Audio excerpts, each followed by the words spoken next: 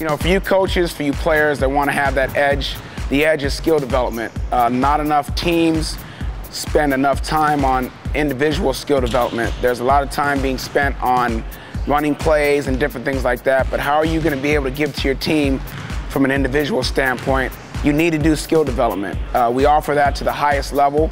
For those players that need to make it to the next level, you know, freshman to JV, JV to varsity, and your varsity players that want to play college, the more repetition that you have, the more skill development that you have on an individual basis, the more you'll be able to give to your team.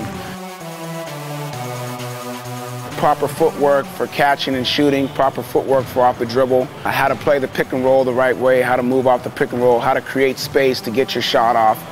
It's extremely repetitive. We guarantee that you'll be able to become a better player because of the way we do our skill training, the type of repetition we do it at, the type of speed that we do it at. It's all extremely competitive, which if you want to make your teams, you have to have that competitive nature. We grow that, we build that, and it's in a great environment with great teachers.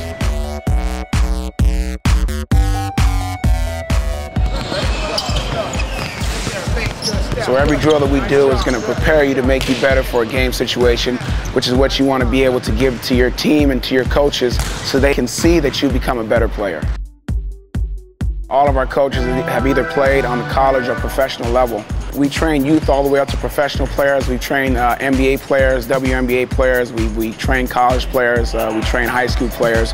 We put the college players with the high school players sometimes to show the high school players what they need to do to become better for the next level. There's 10 courts here, so we never crowd courts.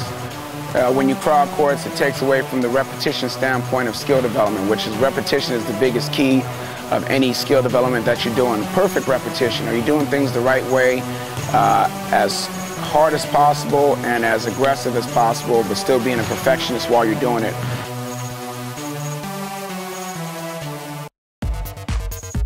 So don't be left behind. There's a time and place for everything. Timing is key. If you're not working on your individual skills in the summer, in the spring, and in the fall before school starts, you might not make your teams. So this is a place where you can pretty much guarantee if you work on the things we tell you to work on and you're here on a consistent basis, you're going to make those teams you want to make for the next level.